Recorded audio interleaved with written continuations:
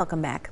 Earlier this afternoon, Sherry Jones spoke with Robert Sheehan, the CEO of the Community Mental Health Association of Michigan. He's at a mental health conference in Washington, D.C., and she spoke with him via Zoom. Let's listen in.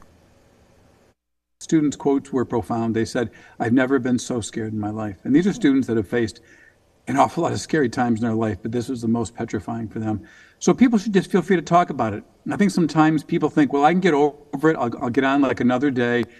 That's the wrong approach, because it leaves a scar, emotional scar, a cognitive scar in that person, and he or she shouldn't let it stay there. They really should just talk about it. If they don't, they'll find themselves talking about it for years to come, or not talking about it and having that kind of trauma, that kind of panic impact their decisions for the rest of their lives. And so I urge people to talk among friends, among families, if they are students, fellow students, if they're workers, among fellow workers, even those of us far away from East Lansing who feel impacted by it because we heard about it, should just talk about it openly and with all the gravity it deserves. I think sometimes people shy away from that group talking.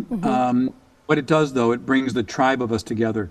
That kind of tribal unity is important, to feel that you're part of something, a shared tragedy that none of us wanted, of course, but the tragedy's here. And the question is not, why did it happen? The question is, now what? Bob, we're hearing that the shooter did have some mental health concerns.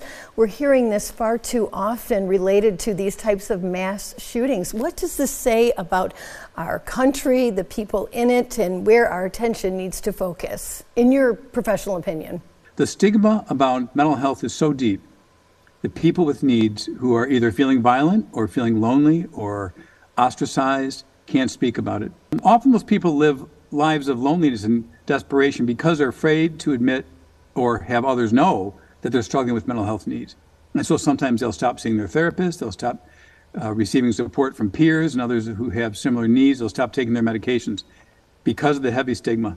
And we have to throw stigma away. Any final thoughts for the greater Mid-Michigan community, Bob?